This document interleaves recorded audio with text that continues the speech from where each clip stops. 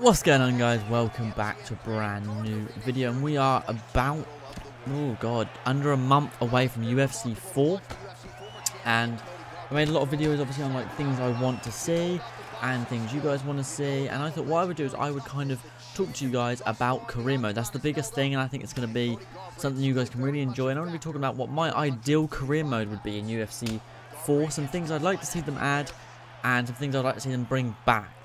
So this is completely not related to things like gameplay. You know, we've seen the gameplay, and so we're not talking about gameplay today. Maybe a little bit, but not really. I'm not talking about like how I want the game to run. This is things I want in the career mode that maybe are just like story-based things. Not so much story, but you guys know what I mean. Anyways, I'm gonna stop rambling. First of all, one thing I know you guys want, and one thing I want as well, is real training. So we want. From like UFC 1, we want to be able to go on the pads, we want to be able to go back on the bag, go on the mat and practice our jiu-jitsu, things like that. I definitely think that would be a good idea. Obviously in UFC 3, you just have to, like, say, to unlock new moves, it's like knock your opponent down in 30 seconds. Which, yeah, is cool, but it doesn't feel like you're really training, in my opinion. So that would be cool. Maybe one thing is, like, you can move camps, but not like in UFC 3, where you can just move, like, between a ton of camps. Maybe you can, but they don't make a big deal out of it. Like, you know what I mean? Like, it seemed that every time you moved camp, they made a big deal out of it on, here's your UFC minute, you know, up and rising star, Ray Taylor moves camp kind of thing. And it felt unnecessary every time. And then one thing I thought of that might be a bit risky, that won't be happening, but I just thought, you know, would you guys want to see this, is maybe a weight cut. You know, you have to focus on your weight, so you have to come in on the right weight. So when you're doing your training, you have like training points and training times, so you then have to cut weight and make sure you do. And obviously you can miss weight, but it might put your popularity up by, you know, by hyping up the fight, but then also you could lose some fans by missing weight. One thing that we know is going to happen is the WFA. Start off in a small circuit, small amateur circuits, something like here in the UK we have Cage Warriors, or what they're planning on doing I believe is WFA. And then you have to have, I want to be in these smaller organisations longer. I don't just want to do 3 or 4 fights, and I'm pretty sure from what I saw in the UFC 4 beta, there is actually a little section on like when you can track things you've done. It says WFA Belt 1. So that will mean that we will have to win a belt in the amateurs or in the lower organisations to actually get recognition. Instead of just 2 or 3 fights to then go to the UFC, we're going to have to win belts. Maybe win belt or win belts. Go, you know, like Conor McGregor when he was in Cage Warriors, he won 2 titles in 2 different divisions.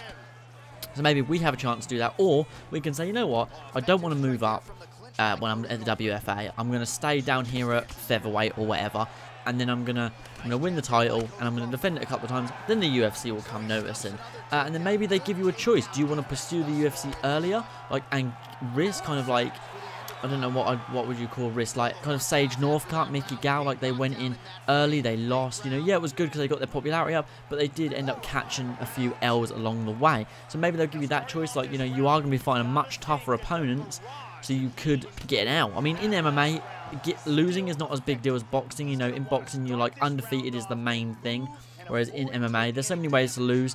No one really goes, oh, he's only 21-3, like, oh, he's got 3 losses. Like, there's so many ways to lose. Loss and losing doesn't really matter too much.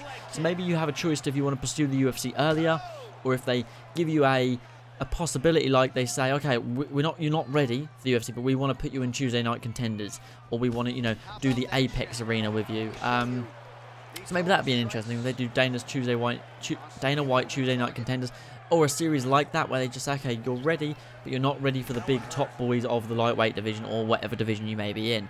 And then maybe things like, depending on how your early career goes, your hype is increased going into the UFC. So it's not just a few thousand fans. Like, you might, you know, when Israel Adesanya came to the UFC, he had a lot of hype behind him. So, you know, it'd be interesting to see if you get, like, banger knockouts. You get a few UFC fighters that kind of say, damn, did you guys catch WFA last night? You know, so-and-so got an insane knockout, or got a really rare submission, or had an absolute 3-round brawl decision with someone, or maybe then, you know, you have a 3-round decision. It wasn't that interesting, wasn't many knockdowns, you know, it wasn't a brawl either, you kind of just fought for points. Maybe then you don't get as much recognition for that. People are like, oh, that's that guy kind of thing. And, you know, there's a lot of people that come and watch Cage Warriors live. Whenever I go to watch it, there's a good few thousand people there. And whenever you want to see, as much as you know, MMA has got so many aspects to it. You do want to see people get finished. Just as a part of us, everyone that wants to watch someone get tapped, ground and pounded, knocked out, TKO. Just we want to see it. So I think maybe things like that, submission, like. Don't forget, you know, it's not just all about KOs. They got to, you know, the game needs to appreciate submissions and say, cool, he got a twister in like his 3rd ever career win, or he's won all 3 fights by submission in the 1st round. Like that would get people's attention because they'd go, this guy has finished fights, regardless if it's by submission. He doesn't let them go long. He beats people up. He takes them down. He makes them tap. So that would be interesting. And then once you go into the UFC, things I want to see are, I want to have proper record outlays. So they say, you know.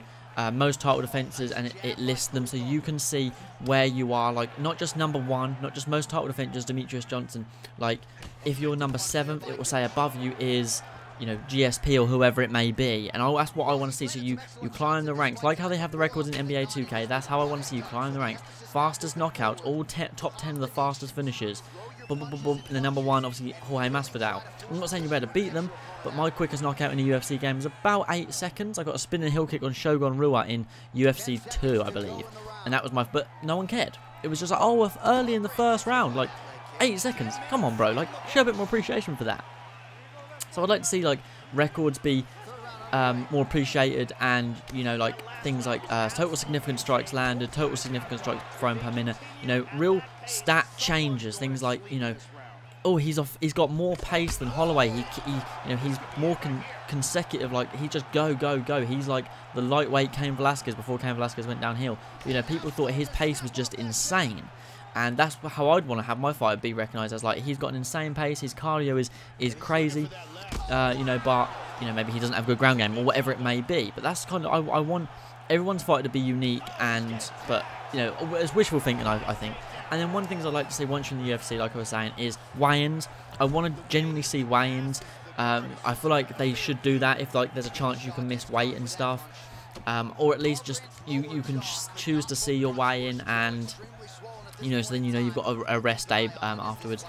Press conferences before and after the fight I want to see, win or lose. You know, not obviously early on because you're not going to have your UFC debut and be in a press conference like with you know, with Adesanya and Costa and things like that. You're not going to be in those big press conferences. You're just not, because you're not as popular. But I for sure, as you climb the ranks, I'd for sure like to see you actually be able to answer press conferences, choose how you answer questions that people give you. And another thing I'd like to see is Octagon interviews. I feel like that is sometimes the thing that gives people their popularity. They get in and they say something cool. Without Octagon interviews, there's a lot of things that wouldn't have happened. If Octagon interviews weren't a thing, Nate Diaz would have never called out Conor McGregor. You know, Nate Diaz would never had I'm not surprised motherfuckers, that classic thing. You know, Brock Lesnar's thing where he took the horseshoe out and you know, beat him over the head with it. Classic, you know, Octagon call outs like that, and I think that's what we need. I think we need Octagon interviews as a big part of the game. I think we just need to feel more immersed in the world, and like we generally are in the roster. But that's really all I have. You know, there's a lot of gameplay things we'd like to see, but other than that, just aspects to the career that will make us feel more immersed and more into the world. I think these are some of the things that we definitely need. I definitely want to feel the progression, and definitely feel like we are earning our way up. And yes, you can get, I do want like things like short notice fights, and you know, that are increased risk, and you know, you may be a bit more fatigued on those fights because you haven't had as long to train, things like that. But we'll have to see what it brings. I'll be for sure to post a full career. I'm going to be trying to get the whole career done in the first week of release. So make sure you guys stick around on the release day, because I'm going to be putting 4 or 5 videos out that night. So make sure you guys stay tuned for that. So yeah, thank you again for all the support on the videos. We've been hitting like 100 views in like an hour on each video, which has just been insane. So thank you guys for that support, and I will catch you in the next one. Peace.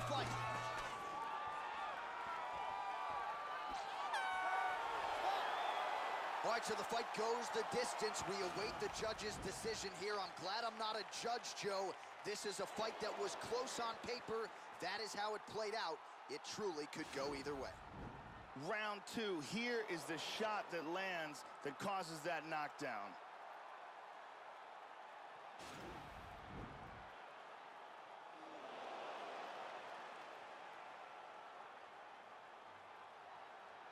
All right, the official decision is in. It resides with the venerable Bruce Buffer.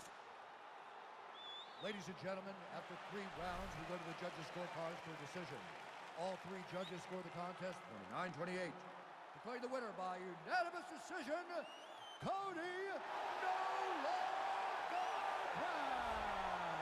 Well, this is a man who can truly do it all inside that octagon, and he proved that yet again here tonight. Congratulations to the former UFC bantamweight.